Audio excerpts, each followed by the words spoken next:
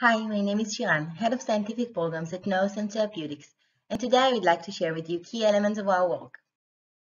NeuroSense flagship drug Prime-C for the treatment of ALS is a novel extended-release formulation consisting of two FDA-approved drugs, ciprofloxacin and celecoxib, which aim to work together synergistically on more than one ALS target.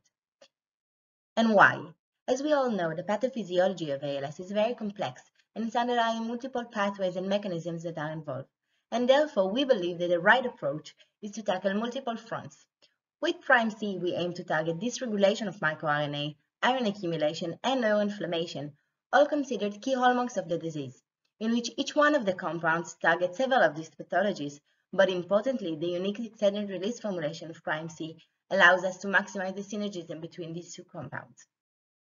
So in order to demonstrate the synergistic effect of Prime-C, we performed a pharmacokinetical study in rodents which showed that the administration of the combined drugs increased the levels obtained in the brain, meaning decreasing the drug resistance, and by that may assist us with its efficacy. Additionally, we further examined the unique extended release formulation and showed that we are able to synchronize the PK profile of these two compounds, which can also contribute to the efficacy of the drug. In order to examine and characterize Prime-C mode of action and its effect on ALS-related hallmarks, we set out and established a set of novel biomarkers which aim to explore the effect of Prime-C on markers representing dysregulation of microRNA, neuroinflammation, and iron accumulation, together with markers representing key ALS pathologies such as TDP-43 aggregation and impaired autophagy, and together with lysosomal trafficking. To do so, we analyzed biomarkers from neuronal-driven exosomes that were extracted from blood samples. This experiment was conducted in 3 phases, in which first we collaborated with Mass General Hospital, who provided us with samples to explore the baseline pathology via cross-sectional comparison of ALS health and healthy controls. Additionally, we explored the natural course of the disease using longitudinal non-treated samples. And after establishment of the basic phenomena, we move forward and explore the effect of Prime-C on these biomarkers.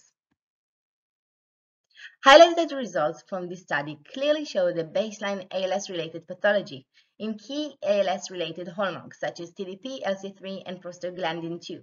And we can also see the significant alteration of the pathologies following the treatment of Prime-C. These results, together with the additional one that you can find in our poster, suggest and demonstrate Prime-C mode of action and its effect in targeting these key pathologies.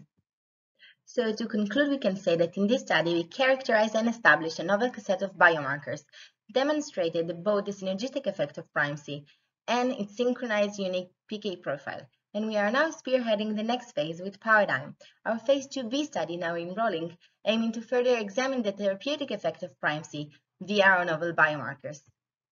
Thank you.